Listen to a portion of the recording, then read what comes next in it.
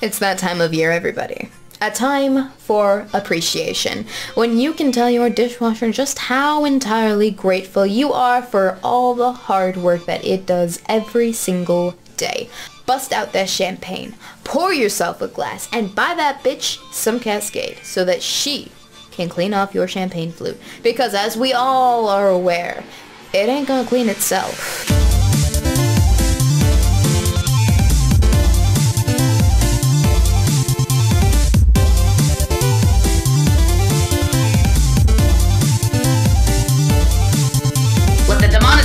Process begin. Happy Women's History Month, everybody. I don't know if you've noticed this, but I happen to be a female.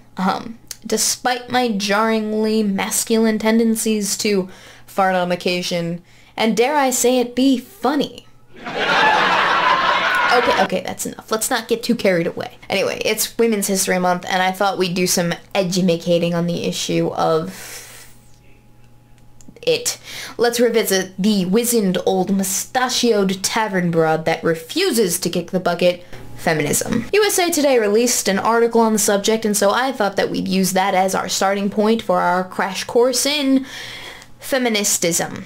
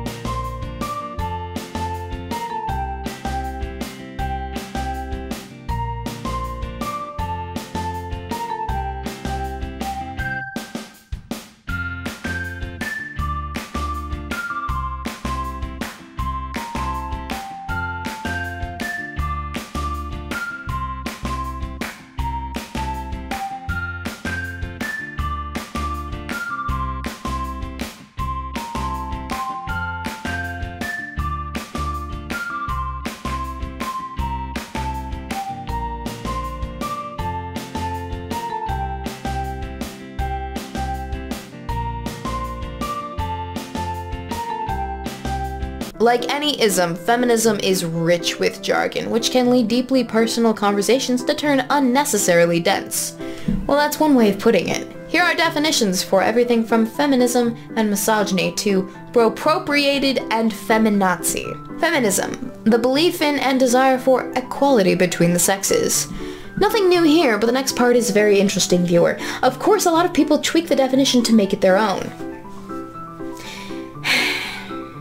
Note that this is supposed to be the basics of feminism.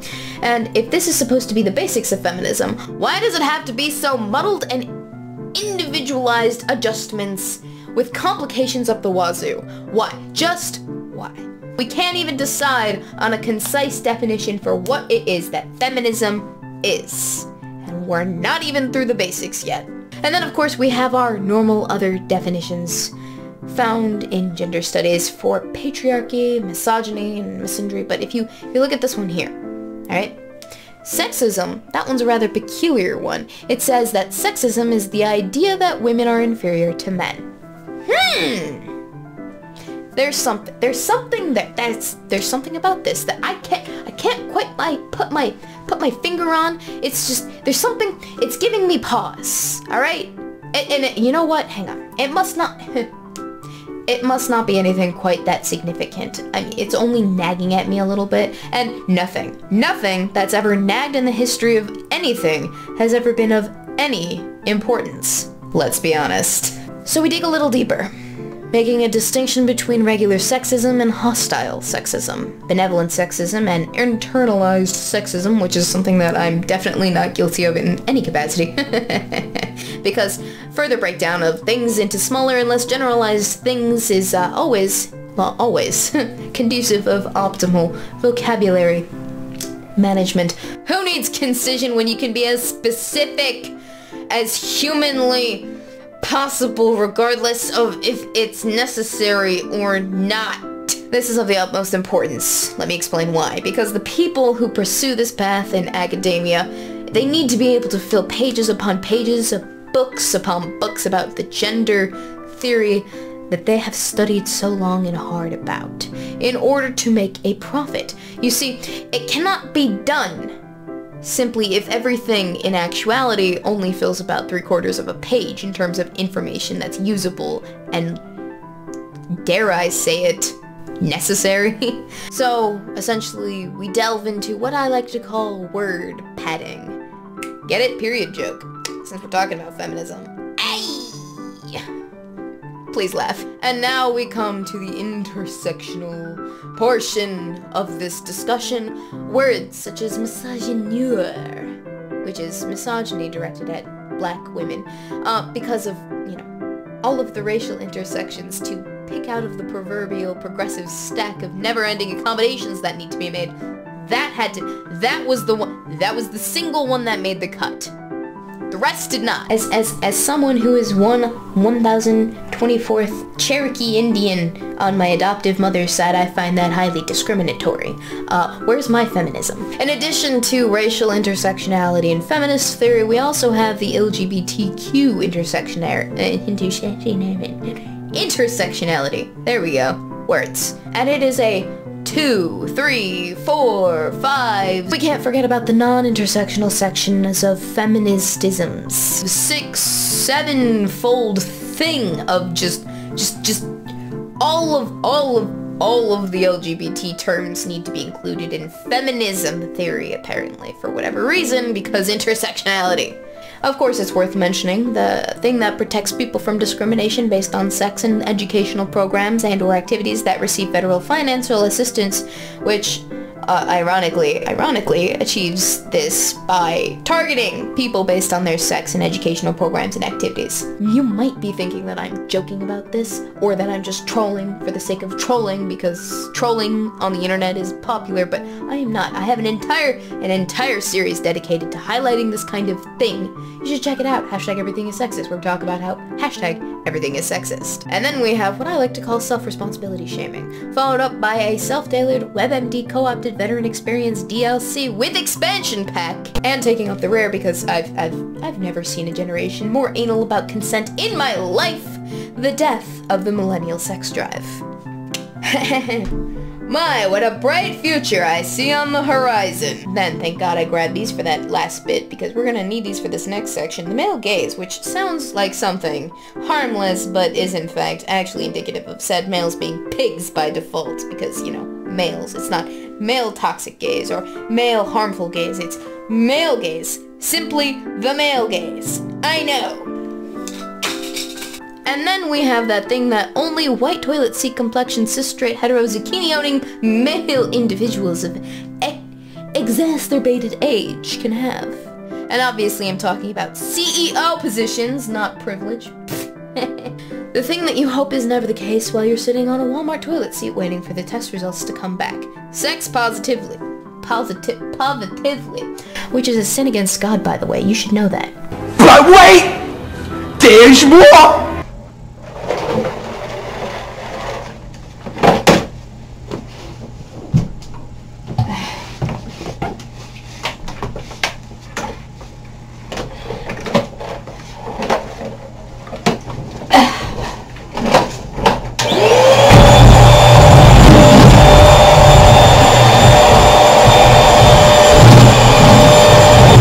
Round 2. Internet jargon.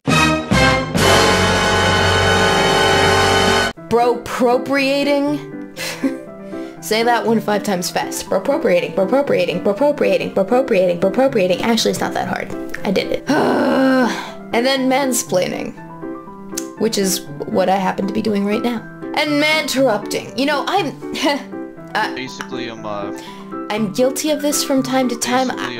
First of all, I have a tendency to talk over people when I am trying to make a point, and if said person is, you know, first of all, wasting my time with a plethora of nonsense, first of all, that, well, here's it really grinds my gears, and I'll spurt over that!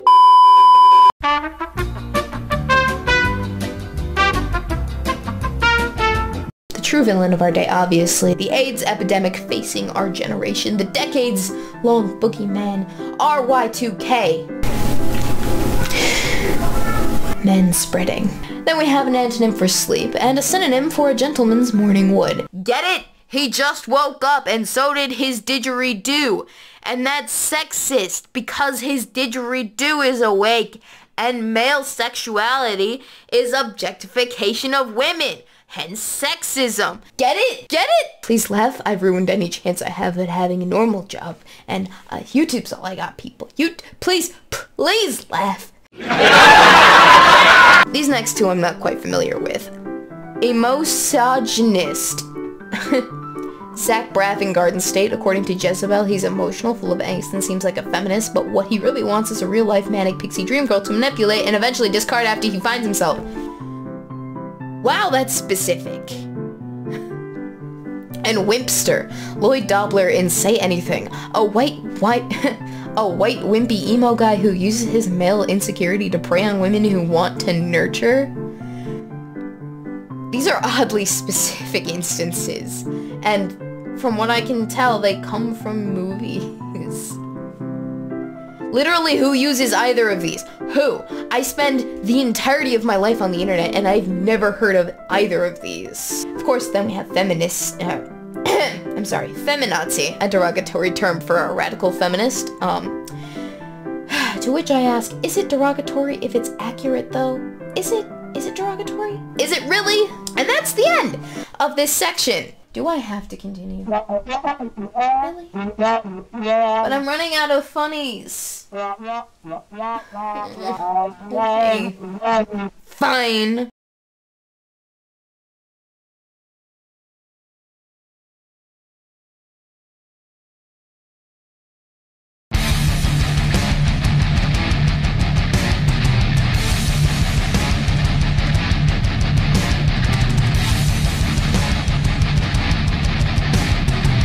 Moving on to types of feminism, did you know that there was more than one? Well, of course, we have intersectional feminism, which is different from regular feminism because it's inclusive of all of everybody else. It's supposed to be that umbrella feminism that includes everybody, but if that were the case, then we wouldn't need trans feminism or women of color feminism.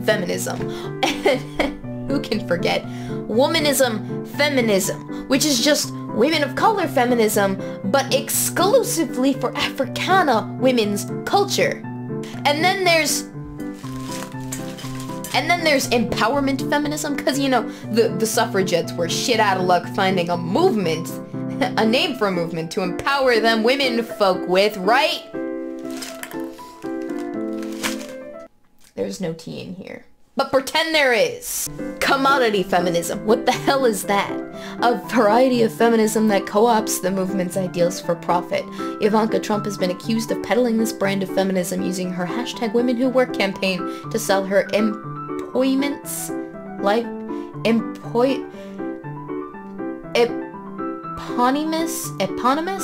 eponymous lifestyle brand. Words! What is that? Okay, so capitalism. What? Was that necessary? And finally, equity feminism, which is just bracketed as conservative feminism. Christina Hoff Sommers, a resident scholar at the Conservative America Enterprise Institute, is a champion of what she calls equity feminism. In her view, equity feminism is focused on legal equality between men and women, while gender feminism focuses on disempowering women by portraying them as perpetual victims of the patriarchy. In the words of President Trump's advisor, Kellyanne Conway, I look at myself as the product of my choices, not a victim of my circumstances. And that's really, to me, what conservative feminism, if you will, is all about. Now, as far as feminisms go, that seems like the one that makes the most sense, quite frankly. I mean, just do that. That's good. Keep it.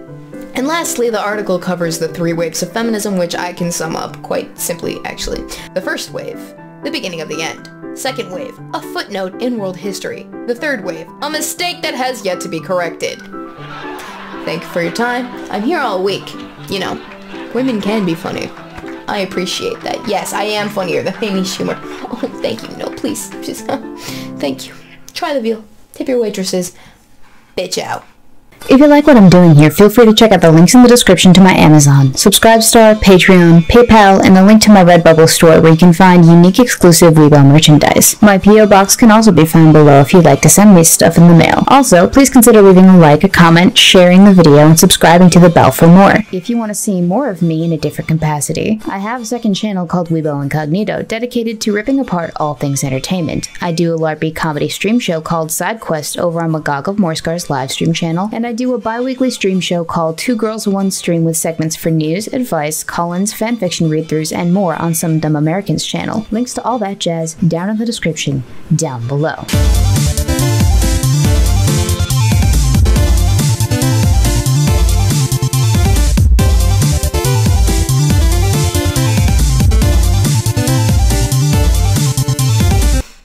So, guess what time it is? It's package opening time. So I only have two today. I have two today. I don't expect everyone to get me things every single week, but it's always a nice time when that does happen. So I've been expecting this film for quite some time, and I'm gonna read the note before I continue on. Hello, Miss Weebo. I hope you enjoy this palette cleanser. Please share with Miss SDA as required. May I ask to be titled Assassin of the Grey on the round on the Roundhammer Discord in place of Night. All the best, James. I can see about working something out. Actually, I think I can change your nickname directly. I'll do that in a minute after I opened up the second package, which I'm excited about, because I know what both of these were before I actually opened them, because people have been spoiling my fun. Half the fun, guys, is in not knowing what I'm getting. You should be aware of that. But I do know what this one is, and I'm actually a little bit excited. I'm very excited. Oh my gosh, and I love it when you guys send me notes. Yes. 2 notes. Oh, was this supposed... Oh no, was this supposed to go to Beardy? I have one for Weebo and one for Beardy. Okay. I'll see what okay, hang on. Let me read the note. Let me see. I don't know if you guys know this, but I don't live with Beardy. He lives in Canada. I don't live in Canada. I like the stationery though. Look at this. Look at this. Look at this. Isn't this cool? Oh, I love it when you guys send me notes. I hope you enjoyed my stories as much as I enjoy you on side quests. Jolandar, and then there's an email here. Alright. Cool. Saving this. I guess... Yeah, no, I'll have to send this... I'll have to forward this one to Beardy, because this one's, I guess, written for Beardy. And I'll read this. Maybe, I don't know what I'll do with this yet. Maybe I'll read it on stream, maybe not. We'll see. But I'm excited. I can get it framed. I can get a nice, like, one of those little, what do you call it? They're like paper holders. They're professional things for holding paper. That's what we'll call them. I'll get one of those things, and we'll put it in there. Anyway, thank you so much. Peace.